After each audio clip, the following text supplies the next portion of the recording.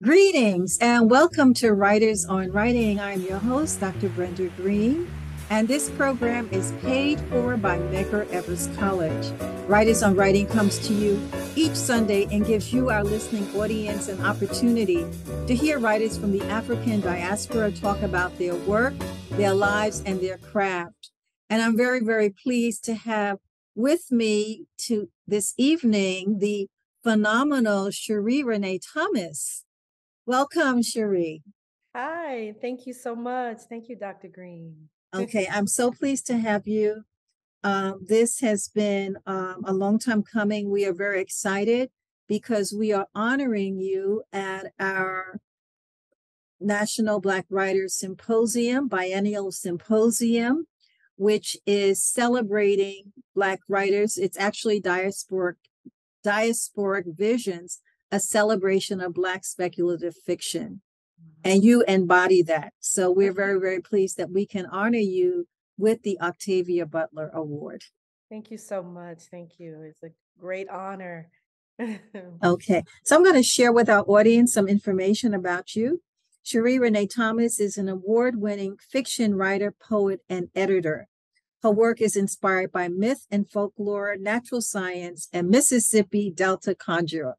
9-Bar Blues, Stories from an Ancient Future is her first all-prose collection, and she's also the author of the novel adaptation of the legendary comics Black Panther's Rage. That's relatively new, your novel, right? Yes. And she's the author of two multi-genre hybrid collections, Sleeping Under the Tree of Life, which was longlisted for the 2016 Otherwise Award. And she's also the editor of the groundbreaking Black Speculative Fiction anthologies, Dark Matter, from 2000 and 2004. You also are currently an editor, and we're going to talk about that, of the fantasy journal. So we're going to talk about that. We'll hear more about what you're doing as we continue this conversation. But I'd like to start by finding out a little bit more about who Sheree Renée Thomas is, who she was before she began writing and publishing and editing. So why don't you talk about what motivated you first to go into book publishing, because that's where you began. Yes. I've been working in college at an independent Black bookstore called Gallery 350 that was owned by Sandra Burke, and it was in downtown Memphis, about a block from where I live right now. And it's around the corner from the National Civil Rights Museum now. And at the time, that was like one of the few Black bookstores in the city. And it was a place where almost all of the writing community would pass through those doors, right? And it was also an art gallery, so there were visual artists as well. And so it was just the space where I felt very comfortable and I felt very hopeful and very inspired, being around all those wonderful Black books and all those legacies. And a friend of mine, Jamie Hatley, who is also an amazingly talented, wonderful writer and filmmaker, she was also working at that bookstore. And one day she came in with a copy of Black Enterprise magazine. And it was I remember that. You remember that? Yeah, it was Yes. the publishing issue. It had all these amazing, wonderful people on the cover, including Cheryl Woodruff, and the founder of One World Books with Christine Noble, and also Marie Dutton Brown. And it was just, all these great women. And I had never thought about our presence in publishing beyond being writers, right? And she said, "This is for you, I think." And I looked at it and I thought, wow, they're publishing all these great books. And so just to fast forward, I'd taken a class, a slavery and literature class, with a Milton scholar. And it was one of those classes where you don't get to take it very often because they don't get to teach it very often. Right. That was a long time ago, slavery and literature. Okay. Yes. And in that class, we studied Margaret Walker, We studied, Jubilee. We studied Shirley Ann Williams, Dessa Rose. Yes. Yes, we read Charles Johnson's satirical novel, The Middle Passage, and we read some of Mandingo and watched part of the film. You did Mandingo also. Yes. Wow. So he was giving you all perspectives. Yeah, she gave us it was Dr. Vanessa Dickerson. She gave us quite a good overview. And we read Kindred by Octavia E. Butler. And I had been a science fiction fan when I was younger, because my parents were, and I grew up in North Memphis, around wonderful oral storytellers, my grandparents, and also great readers.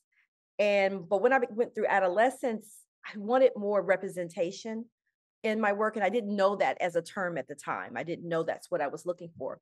I just, when I read some of the science fiction and horror, if I saw Black characters at all, it wasn't very reflective of any Black people I actually knew, or any of our sensibilities. And we didn't actually survive most of the time in those stories. Right. So I started really diving into Black women's fiction and literature.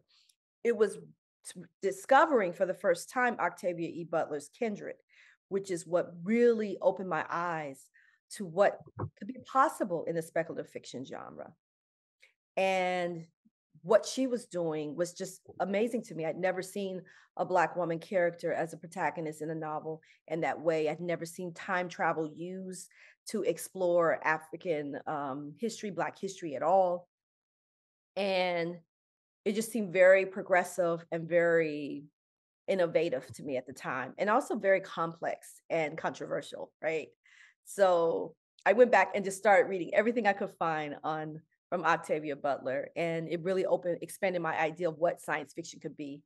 I knew that Samuel R. Delany was a queer writer, but I didn't know that he was African American at the time. Right. No, he did not advertise that. Yeah, and I just when I read his work, I just never saw any photographs. Right. Of course, I find out later he's extremely handsome, wonderful, erudite, person, and that actually had taught Octavia Butler at Clarion, which is a science fiction writers workshop, and where Octavia Butler started her writing career and sold her first short story.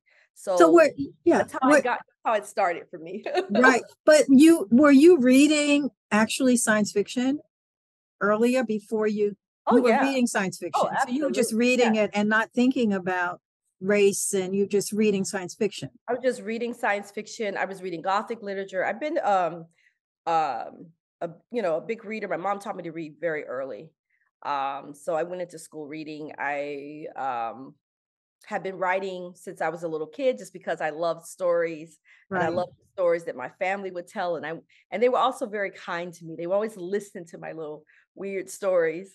And so that was just where I felt comfortable. Writing is something that you didn't need an audience for it to create it initially. You didn't need a lot of equipment. I could write on the backs of envelopes. I could write on notepads. I could write on anything.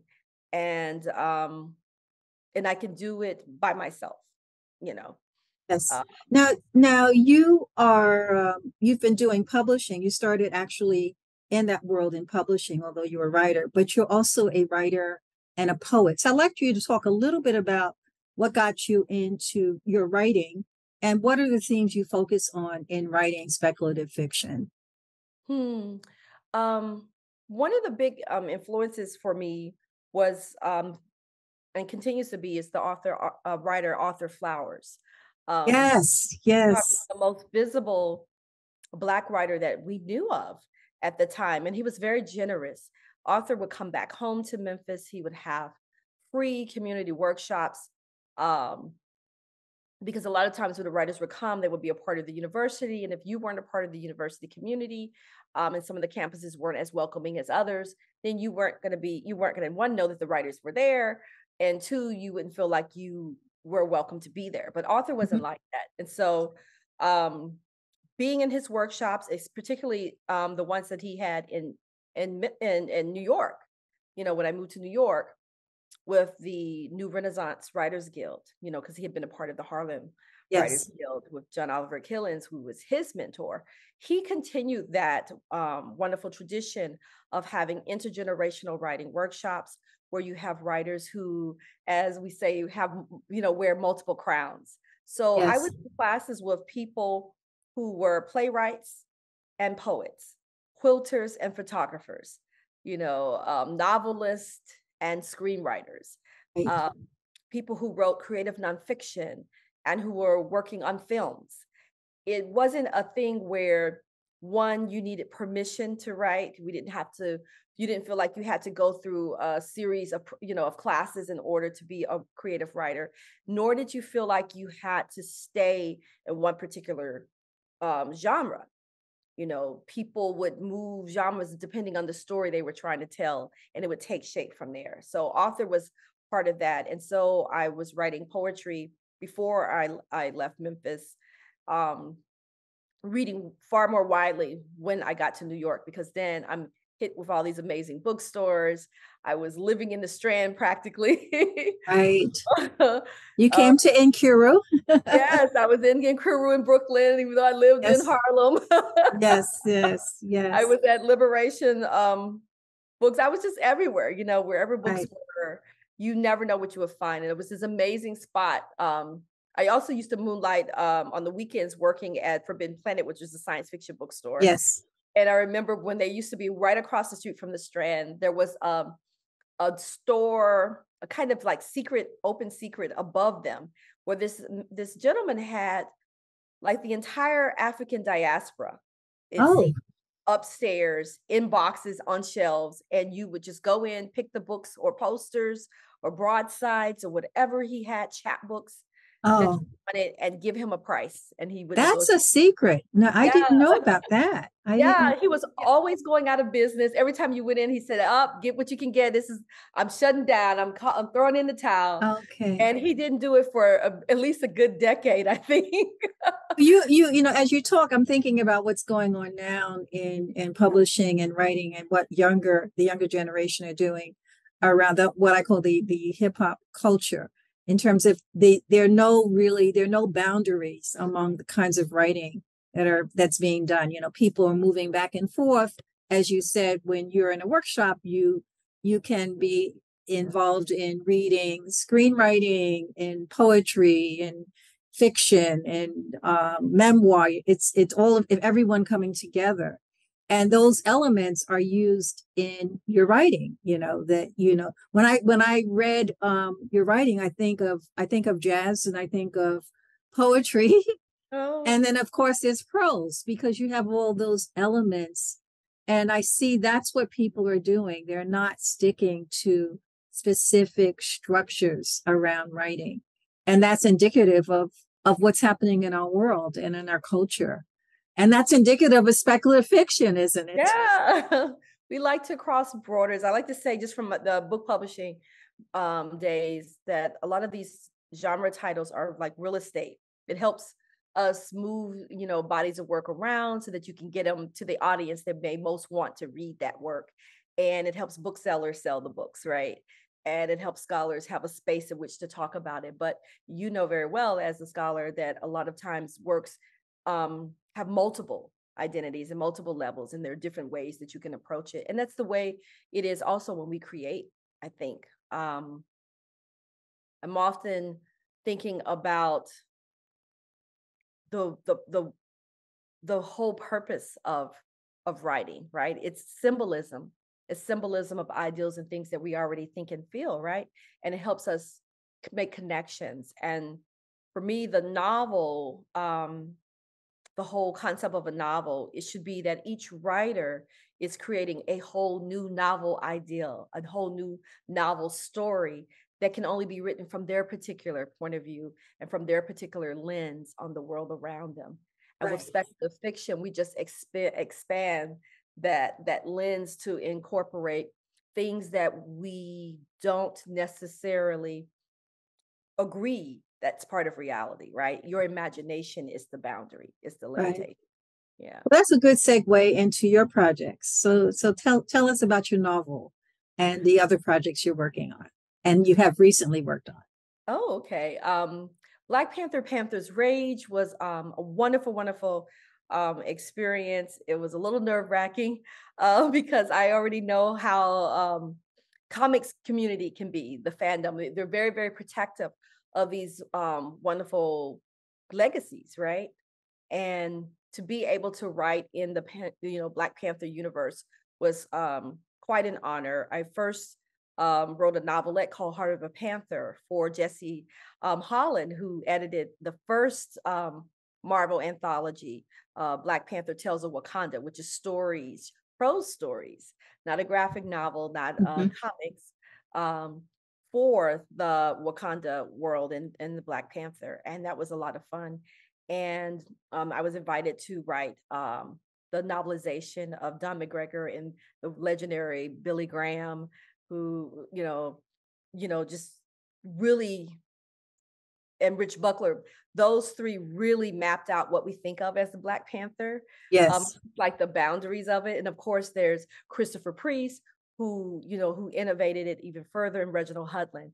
So I think between those five, that was the space that I was really doing my research on, really reading and thinking about how do I bring the original story of Black Panther to a 21st century audience, and how do I bring the love story back into it, right? It's the Marvel Cinematic Universe is very different from the comics, and there are some changes. They're really great for the screen, but for those who are familiar with the stories and those amazing pages, and think of the Panther's Rage graphic novel. It's probably the first graphic novel that there was, right?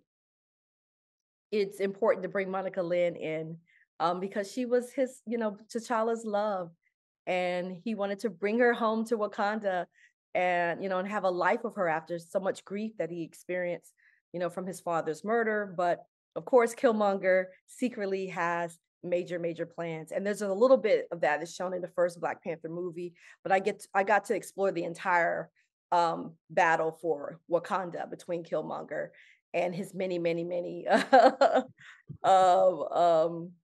villains that helped him try to take over the country. So that was a lot of fun. I had a lot of research to do. There's so many great books in that world that are out now. Another project I worked on, of course, was The Memory Librarian, Yes. and other stories from Dirty Computer, which is Janelle Monáe's fiction debut, her fiction collection. And I had the great honor of co-writing or collaborating with her on Time Box Altered in that collection with four of the amazing writers as well. Alaya Don Johnson and Eve Ewing, which I know you're familiar with, and Danny Lore and Yahanka Delgado. So that was a lot of fun. And we got to go on a little mini tour. Okay. So Yeah. you also participated last year in a conference at Carnegie Hall on Afrofuturism. It Mhm. was a concert. I thought it was really, really interesting. Why don't you share that? Because I think that's kind of symbolic. It reminds me of the other direction that you see going in speculative fiction. You see the film, you see the television series, but to bring all of these artists together and to have a whole conference and lectures and tours, lectures and debates and music on Black speculative fiction. Share with us what that experience was like. I was a co-curator for Carnegie Hall's very first historic Afrofuturism citywide festival. And the thing that was exciting about it is that curating is like another form of collaboration, right? And I got to collaborate with some amazing people, including Yatasha Womack, and Dr. Renato Anderson, and Dr. Tudy Sokai, and also, of course, the amazing King Britt. So the way that we edit books, I edit Dark Matter, I edited also Africa Risen, which is a new era of speculative fiction. I co-edited that, and the music part of it wasn't just the music, but it was also thinking about the community programming. All of that was tapping back into I feel like my early New York roots, because before I even ever published Dark Matter, I'd already published A Non-Fiction of the African Diaspora, which was a literary journal I did with That's right. with Angela Raspberry and the late Martin Simmons. And Martin was one of my teachers at the Frederick Douglass Creative Arts Center in Manhattan, which is one of the places that my first roommate in New York, Rhonda Penrice, the journalist, recommended I go to, and Arthur Flowers, also recommended that I take, writing classes there. So I Right. feel like I'm going full circle with that. And New York is such a big backdrop for a lot of Afrofuturism.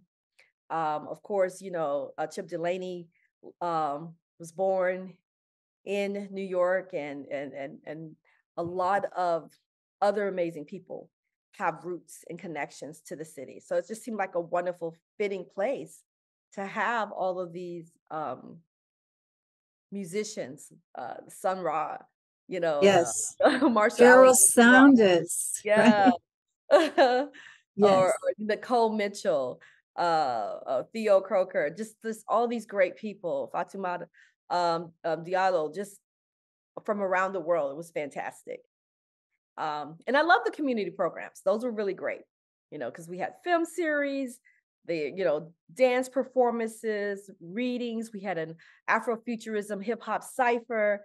There were podcasts that you can still listen to from Carnegie Hall that each of the curators did. We created our own playlist, which gives you like a wonderful musical introduction to this very long tradition of music, including so many greats. So, Right.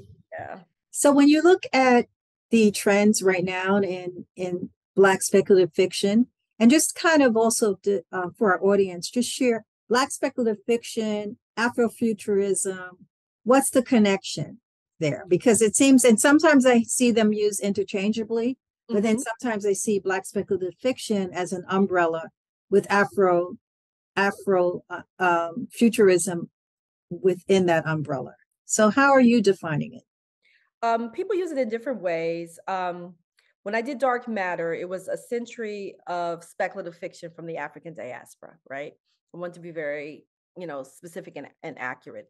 Speculative fiction is an umbrella term for science fiction, fantasy, horror, and the interstitial works that are not comfortably in those categories, right? It's fabulous work, right?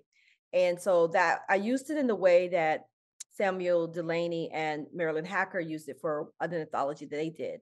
And I believe that Chip Delaney used it in the way that Robert Heinlein originally conceived of it. And it's the ideal that social conventions and traditions and society may change and evolve over time. So it's not just looking at technology or looking at, the sciences, but it's looking at the way people and communities are ordered over time. So speculative fiction in that way. So it could include science fiction that's off Okay. Earth, off Right. Earth and in space, but it also can include fantasy, it can include magic, and it can include Right. things as well. Okay. So really depends on the context. So when you look at the trends right now, how would you characterize them? I think Afrofuturism is still a very popular term. I've been watching a reemergence of it for the past, 30 years, ever since Mark Derrick coined the term in the early 90s. And Alondra Nelson, of course, expanded upon it with the scholarship that she was doing and with the Afrofuturism.net listserv. Now I believe that we've expanded it to think about things outside of an American centric point of view, because that was the origin, of course, looking Right. at American music, looking at Black American dance culture and graffiti culture in the urban centers of the country, right? And seeing how they use science fictional ideals and themes and movements, even of robotic type movements, right? To expand their art. And that's what Mark was thinking about when he interviewed Samuel Delaney and the late cultural critic Greg Tate and the scholar Trisha Rose to talk about these things. And fast forward, I would say the 2.0 is what Dr. Ronaldo Anderson, who taught for many years at Harris Stowe University in St. Louis, and is now in the graduate department of, Temple University in Philadelphia. It's an umbrella term for not just the science fiction literature, but the music, the visual art, the films, right? all the other forms of it. And it's not just American centric, it is global, right? So that's what the Black Speculative Arts movement is about. Thinking about how different communities of Black people around the world are exploring these themes in their contexts, in their communities, and with their aesthetics. Right now, there are conversations about African futurism.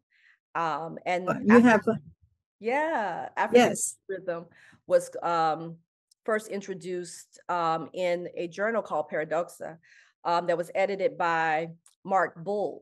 And she was looking at Pamela Sustrom, who's a visual artist born in, I believe she might have been born in Kenya or has connection to Kenya and Uganda and is now in Canada.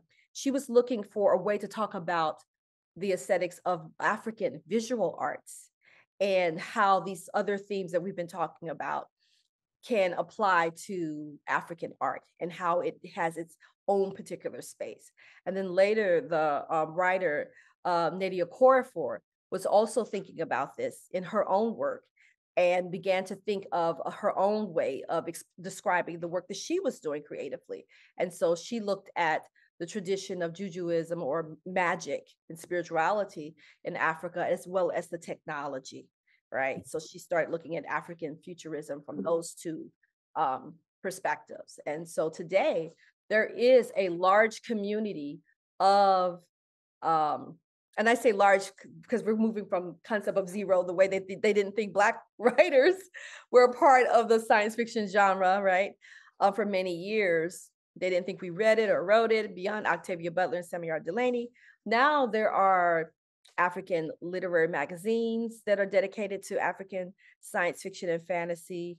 There are some of our best prize winners are coming from, who are writing, African speculative fiction or African futurism. That is a part of the world now. And there are writers who are thinking about the concerns and the joys and the dreams and the aspirations of people on the continent of Africa, which is very unique for all those different nations. And that's why I really am so excited about African Risen.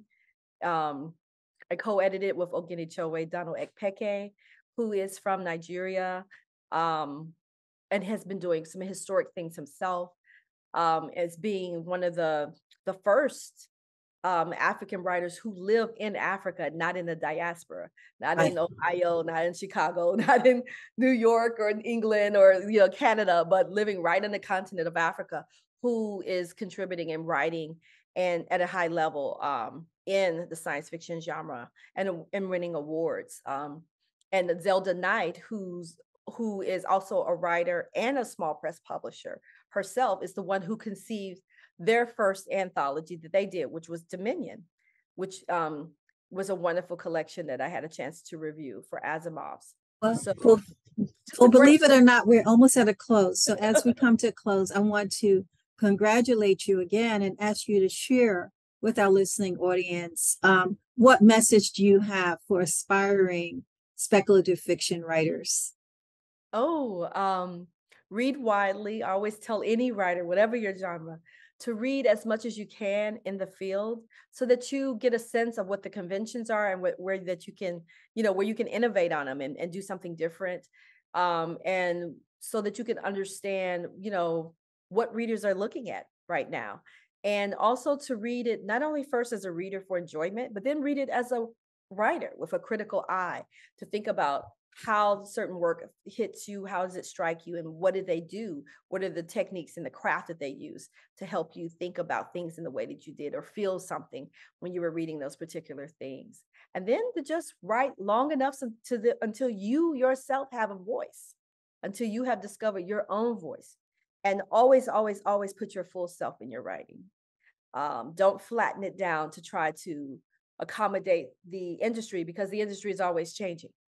And if you're trying to write for this one thing, guess what? They've moved on 10 steps ahead anyway. So just be yourself the whole time. Thank you so much. Give us your website. You can find me at ShereeReneeThomas.com. on Twitter at Black Pot Mojo, and on the Gram and on Facebook, Sheree Renée Thomas. Okay, thank you so much. Thank Sheree, you. this is a wonderful conversation. Thank you for enlightening us Thank and you. sharing with us the work that you're doing. And I want the audience to remember that the writer's always reading, the reader's always writing. Keep reading and writing. Empower yourselves as readers and writers. This radio show was paid for by Medgar Evers College. And you can also watch us on YouTube. Visit centerforblackLiterature.org. www.centerforblackLiterature.org, and you'll have an opportunity to see Sheree Renée Thomas in person at our upcoming Diasporic Visions, a celebration of Black speculative fiction, March 31st through April 1st. Thank you. This is Dr. Brenda Greene signing off.